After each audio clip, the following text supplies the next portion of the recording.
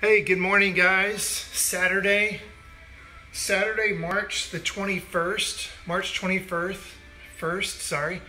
And so today what I wanted to do is something a little different. As you know, if you've been following me online on Facebook, that I posted I was going to be doing a foam roll session today, foam rolling session. And so with the foam rolling session, hopefully you have, I don't know if you guys have these things, but I've got a 3-foot foam roller here.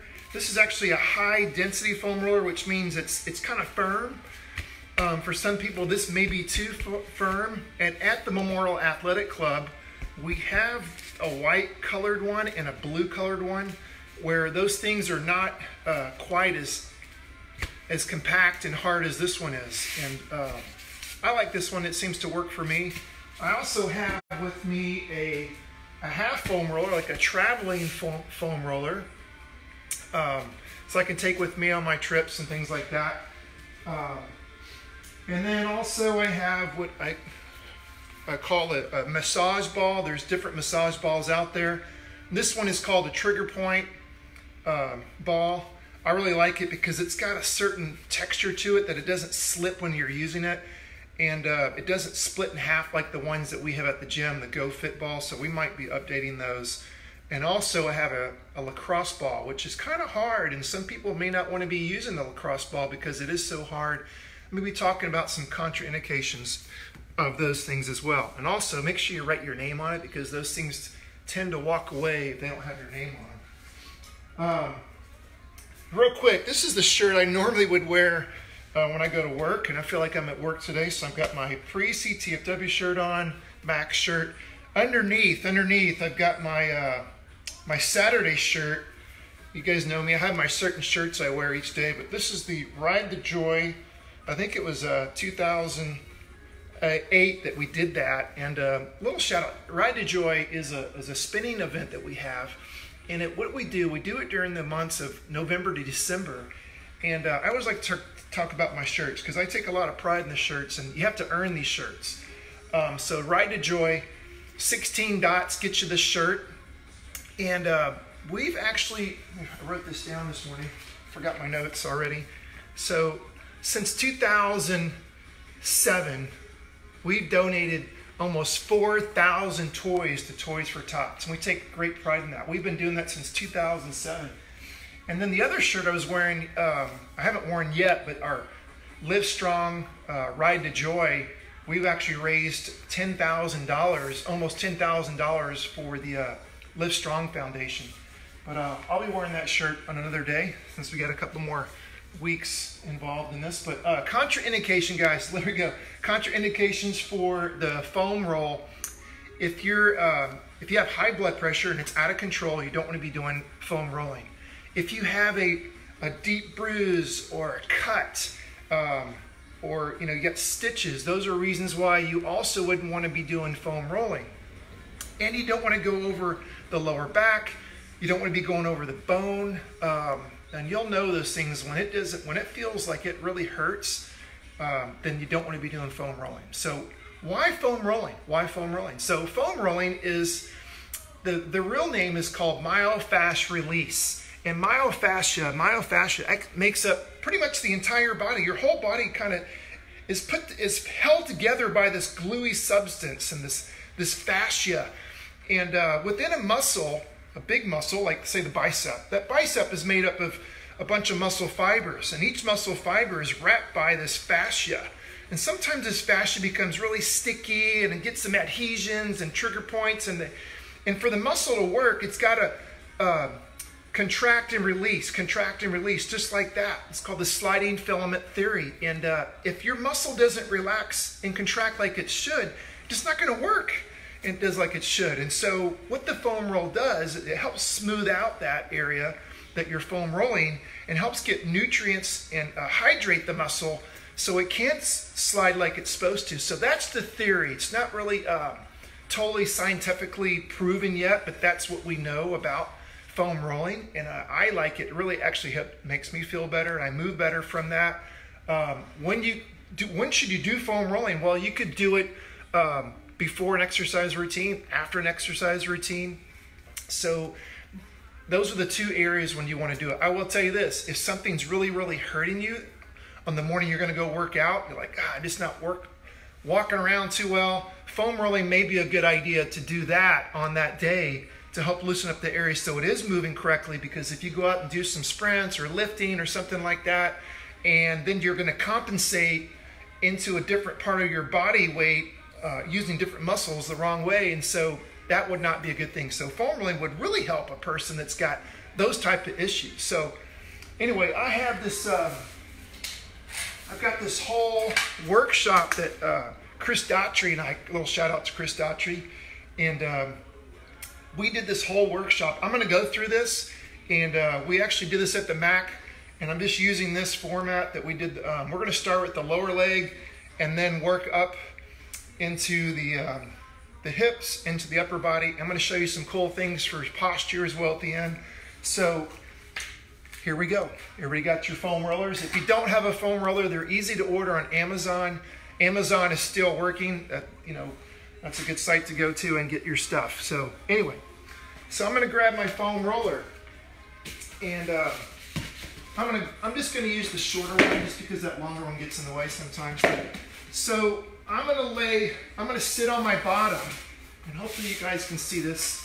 So I'm going to start with the lower leg, which is the Achilles and the calves, and responsible for flexion, extending at the ankle and the lower leg. So I have to actually prop myself up. So some of you may not be strong enough to do that, and if that bothers you, you may not be able to do that. And then just putting that on the back of my leg, I feel a little bit of tenderness, because that's all the stuff that we've been doing out in my driveway, all the skipping, the running, and all that kind of stuff. Now these muscles are tight and tender, and they need to be loosened up and getting rehydrated and kind of ironed out. So you can start with the double leg version here, where I'm going to roll back and forth. If it doesn't feel too much, then I can go into a double stack leg. So I stack one leg over the other and then come up. Yep, now I feel it a little bit more. And actually, I can roll a little bit more outside. I can roll a little bit more inside. And so here's the thing. I don't want to be on here for 3 minutes, but I don't want to be on here just for 3 seconds either. So I say right around 30 seconds to a minute is what you need. And actually 75% of that tenderness should dissipate, should go away. So it's not going to be totally going away, but you should feel that dissipate a little bit. So mine's a little bit more to the inside, so I've actually rotated my foot to the inside. I'm going to roll back and forth, and I like to say about, for me, I'll go like 20 to 30 times back and forth, and that usually does the trick. That usually does the trick for me. So I'm going back and forth 20 to 30 times. I'm probably not going to do the whole thing today, all 20, 30 reps, but just so for time purposes. I'm going to switch legs, and I'm going to do the same thing the other side. So, you know, I actually had brought out the ball, and the massage ball and the lacrosse ball, and those things can be used for different areas of the body. So that's why I have so many different rollers. There's even the Theragun now, and I think Max, the Memorial Athletic Club, is going to start selling those soon. So those are actually pretty good, where you can charge them up. Looks like a drill, and you can actually, it's like a trigger point release massage gun. Those are really popular. Another way you could help iron out some of these trigger points in the muscle fiber and the fascia. So after you've done this about 20 to 30 times in that area, then you can move up to the more of the belly of the calf. So I was more down on the back of the ankle here, more of that Achilles. And then I'm going to move up to my calves. Traditionally, I'm not real sore in the back of my legs. And one reason is because I can't put as much pressure down in this position. I can get a lot more pressure here than I can right here. Just that little bit of difference. But I can still, you know, go over that just to make sure. I call this kind of like the magic wand. And when you're over a tender muscle, a tight muscle, it's going to be tender, and it's going to feel like, yeah, that kind of, I can feel that. Now, it shouldn't hurt. It shouldn't feel like it's about to rip apart, like it's going to explode. If it's too much pain, then that's not good. So it should be a comfortable pain, all right? I am feeling a little bit on the outer muscle here, the outer muscle band, which is called the peroneals, which is that responsible for your foot going inside and outside.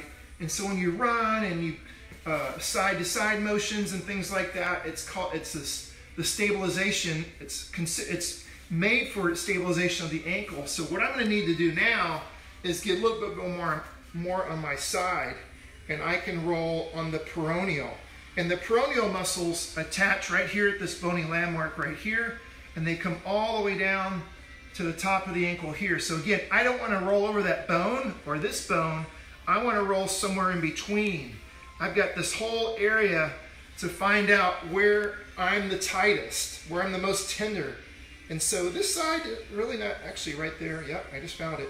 And so I'm gonna go little movements here. Yep, that's a good one right there. So it's not too painful, but I know I need to be on it. And so it took me going a big broad area of movement, and then I found a little bit of area where it's more concentrated. That's where I need to do that. So I'm gonna go 20 to 30 times right here, and it already feels like it's dissipating. So this one wasn't too tight, and it feels like it's already been effective, and there it's almost gone. So I'm going to switch to the other side, and I'll do the same thing on this side. So get on my side, prop myself up. Hey, and by the way, good posture is really required here. So I'm going to be like in the side plank. I'm going to be I'm actually working my lateral obliques here while I'm doing this. So I'm getting a lot of core work at the same time, and so you want to try to maintain good posture while you're doing this as well. And this leg's about the same tenderness, not too much more, but it's about in the same location for me. Gonna go about 20 to 30 times on this side. That kind of actually radiates down to my top of my foot. Speaking of that, so when we get to another area, so if it radiates down, you might be over a nerve area, and so you want to be careful not doing that one too much. You don't want to aggravate a nerve, so if it ever shoots down into your foot or something like that, that may mean that you're over a nerve area, and so you don't want to do that one too much because obviously you're going to irritate the nerve. Now, moving to the hamstrings. So hamstrings, for me, I just can't. This is not much. I know there's a lot of pressure here on my hamstrings. All my body weight's on there except for my lower leg, but this to me is not real effective with the foam roller. Now, if I move to the ball is gonna get a little bit more of a pinpoint area in there. And now that's a lot more effective for me. And I even brought the chair over because I like to use the chair for hamstrings, so I can actually place the ball right here. And again, the hamstring runs from here, actually here below the knee and all the way up to the glute.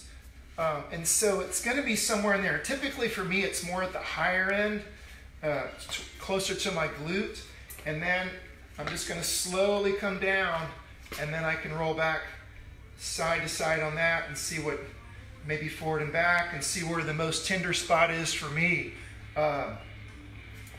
Typically it's more tight towards the inside for me. But again, this may be too much for people to do, is to be up on a chair, on a ball, on the hamstring, because this is a lot of pressure right now. But it's not so much where I'm like, oh, I can't sit here. So again, it's not too much, but it is enough to where I can feel it's starting to loosen up. Then there's some things in the industry that I've seen that you can actually, when I'm on that tender spot, which is more medial, more inside for me, is I can start to do a little movement where I'm stretching the hamstring and then relaxing, stretching and relaxing. And I'm gonna move through that range of motion while I'm under that pressure with this massage ball on my hamstring. And that kind of helps get things loosened up a little bit more effectively. And again, I'll probably do like 20 to 30 reps here, which is like 20 to 30 seconds. And I'm just going to check on the outside. See, it's not much there for me. It's more the inside for me, probably because of the adductor. When we did the running on Tuesday, there's a lot of adductor muscles that get used, the inner thigh muscles that get used when we do that. And that one was pretty tight on me. So I'm going to switch the other leg now, see if it's the same thing. So it's not much out here. Yep, again, it's kind of the inside right here. And so just going to roll back and forth a little bit. This one is not quite as tender, that's because of my right leg seems to be the dominant leg for me when I run and when I squat. And it's been like last 15 years I've been kind of dealing with that. But that's why I have so many foam rollers in my house, to kind of keep things balanced out in my body, because if I do not keep things balanced, then that's when things get out of control and I start really overcompensating, and my back actually gets overworked. So that is the hamstring. Let's go to the hips and the glutes, IT band area. So like I said before, I mentioned that you can't be like one muscle group or one muscle specifically, because there's so many different areas. Like when I'm going to sit on the ball right now, and I'm going to be locating an area on the back pocket here, right about here, where I'm going to place this ball. And again, you could even use the roller. I'm going to use the roller just to start with to show you, because not too many people have a massage ball. So I'm going to roll to the side that I want to work on the rolling on. So it's my right leg, it's my right side. So I'm rolling to that right side to get pressure. Not much is there for me. So I'm going to do the next thing is I'm going to cross a leg. And now I'm going to roll a little bit more. And again, I've got to kind of change the position where I'm at. So I'm a little bit more on the outside. And still, I know that the ball is more effective for me. So I'm going to switch right now. I love the trigger point ball for my hamstrings, my hips, the IT band area.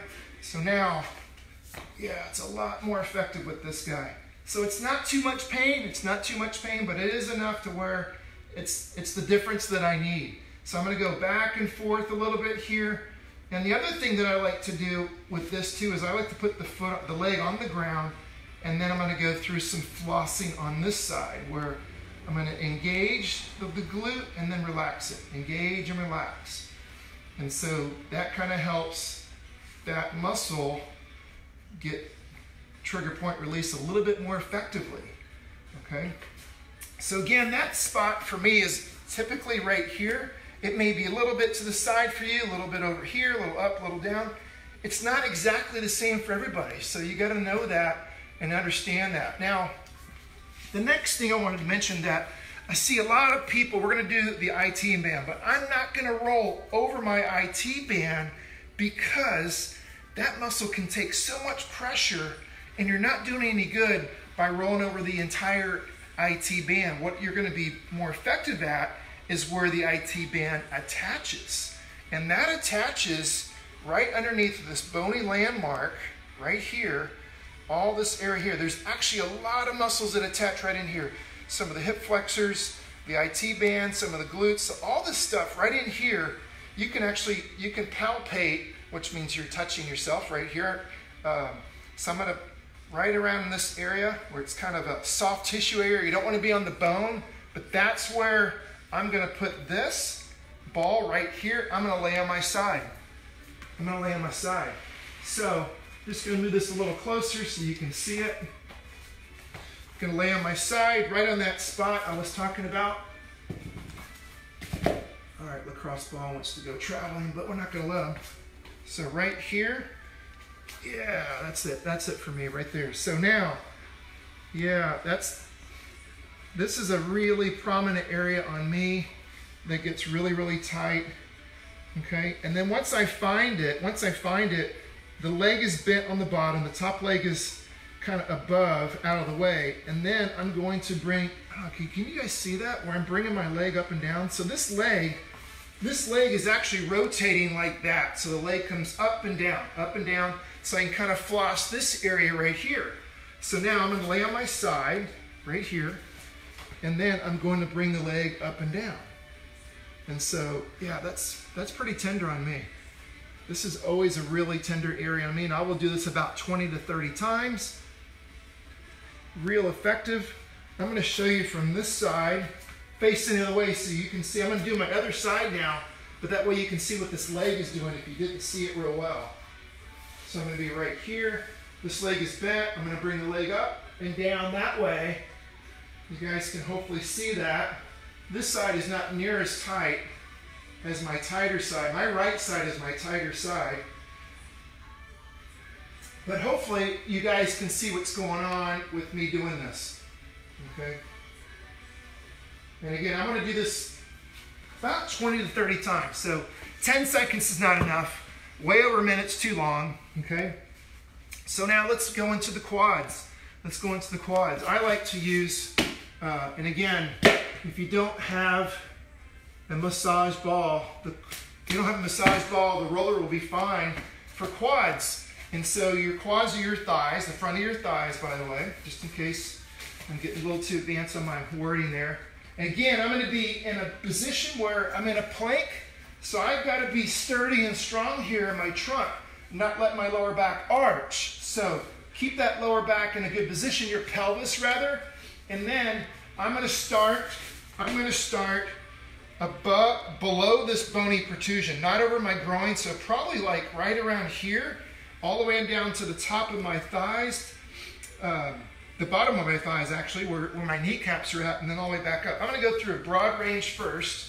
I'm going to keep my feet straight in a good plank position, and now I'm going to roll all the way up and back. And so I don't feel much there at all. Some people are like, ah, I mean, they're like dying right now because they're so tender in their thighs. A lot of adhesions there, and the sliding, the muscle fibers and the fascia just hasn't been ironed out from them that much. They don't do much flexibility in that area. That's why. So if you notice, I'm going to kind of go this way a little bit so you can see my feet, because the position of your feet will make a big difference of where the muscle, what part of your thighs you're going to be getting. So what I'm going to do now is face this way so you can see my feet. All right. Hopefully you guys can see my feet. So see how my feet are straight up? Now, if I turn my feet like this, turn them out, then I do it now, that feels a little more tender on me because now I'm getting more of the inside of my thighs. And that one I can feel. This one I can feel. So I would do this about 20 to 30 times over this part of my upper legs, my thigh area. So that one I did. This one I did it, I didn't feel it. But now that I'm doing this, I can feel it. So just by turning if my feet are straight down or turned out, turning them out, I got right here, and that was really effective for me. Very effective. So now, let me go through my notes here. We're on we've done page 1. We've done page 2. I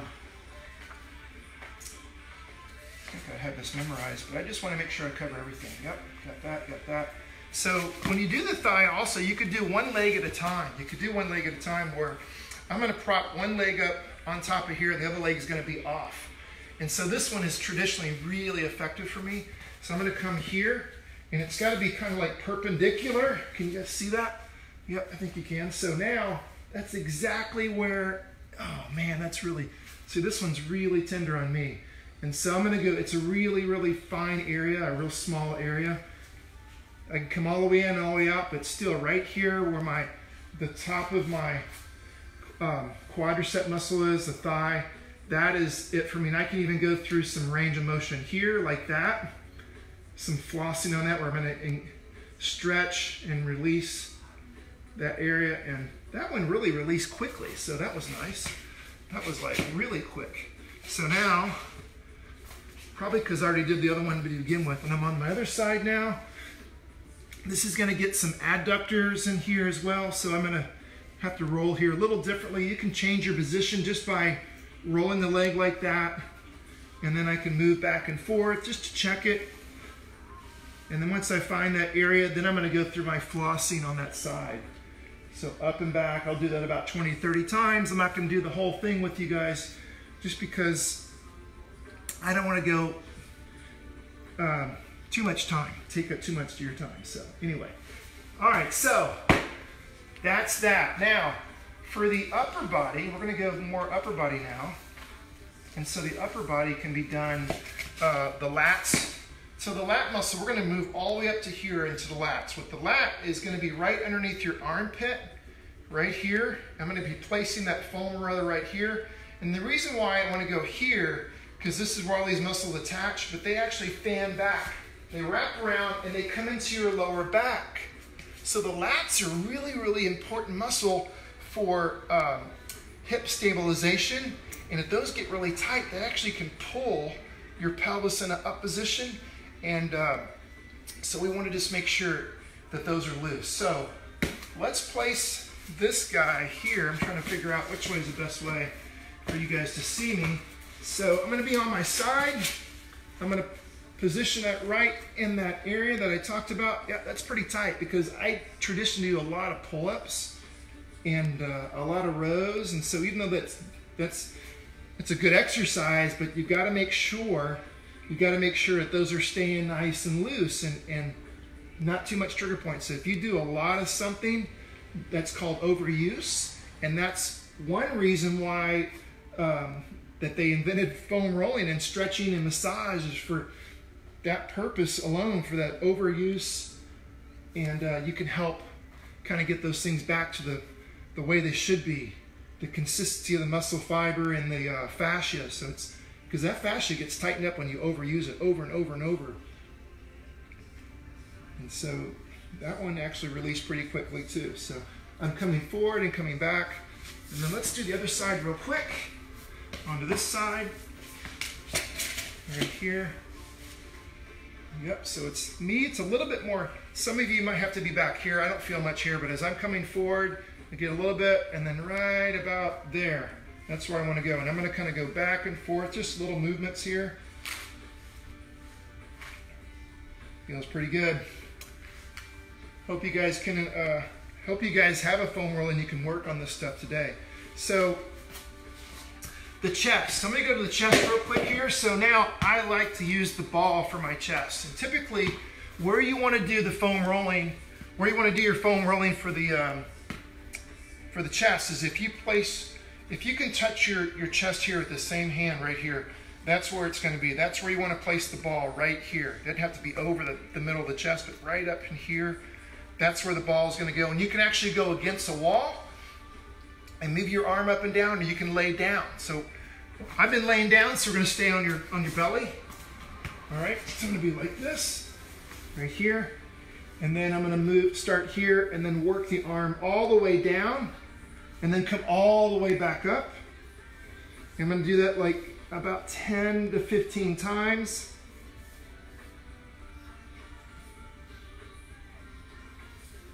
This is not too tender, but I can still feel it, so I'm going to go ahead and do about 8 to 10 reps. I'm going to switch sides and do the same thing. I'm going to make sure I get it in the right spot, which I know where my spot is, but you have to measure. You may have to palpate yourself and make sure you're in the right spot. Kind of change it, maybe go more outside, maybe more inside. But again, you're just trying to get that muscle area to loosen up. Okay. All right, now, the one thing I like about the foam roller is something you can work on your posture with.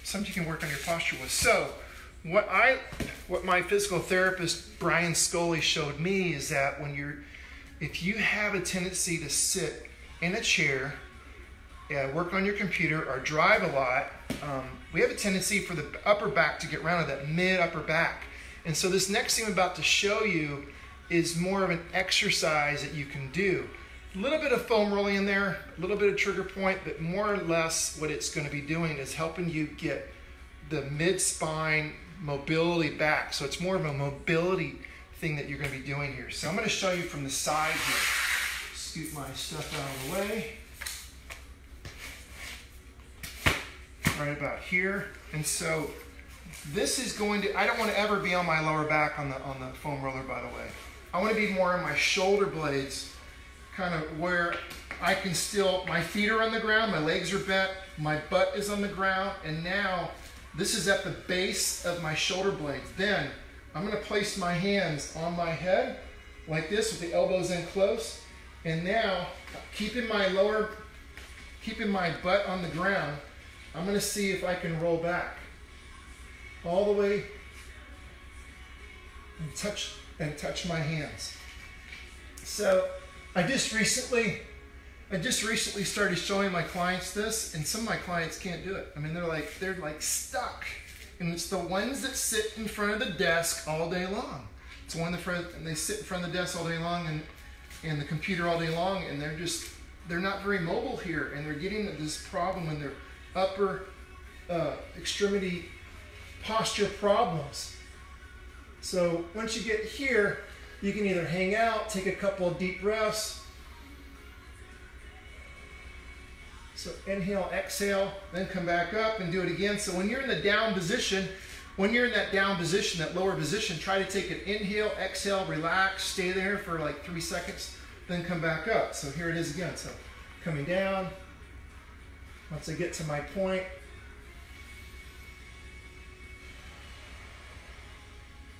and when you relax, when you exhale, you can actually relax and go into a little deeper movement. So I really like that one.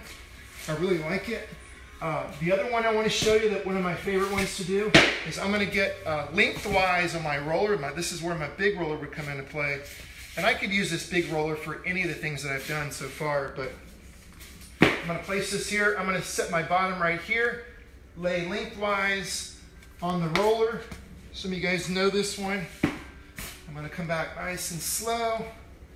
So now that my head's on the foam roller, I can even work it to where the base of my skull is at the very edge here. And then I'm just going to I'm going to either keep my legs bent and my arms out to the side, and just let your arms relax and just stay right here. And you can kind of maybe work the shoulder blades a little bit. On that side's a little tight for me, a little tender on this side. Yeah. So you can kind of work it back and forth a little bit. Or you can just hang out here, but just hanging out here for some people is like, whoa, I'm really tight in my chest. And you can also work it to where the corner of the foam roller gets in the very back of the top of the skull here, the bottom of the skull rather, and I can kind of work that a little bit. Okay, kind of work these areas. And then I'm going to roll off slowly. And when I lay on my back, it feels so good to do that, but that's one of my favorite ones to do. That's the one I usually typically like to end with that one. So I went over these things kind of quickly, guys, but do take some time to use the foam roller. I think it would really you'll really benefit from it. And again, you can get these tools on Amazon.com, or when we open up again at More Athletic Club, we have a lot of these different modalities there, and a Theragun, which I forget the model that we have. I apologize, Dave Cardone, but we do have those at the Mac. And anyway, guys, I hope you have a great Saturday, and I hope you learned a little bit about massage or foam rolling. And we will see you tomorrow morning at 9:30 for a little workout. Guys, have a great day. Do something productive. God bless each and every one of you. Love you guys. Take care.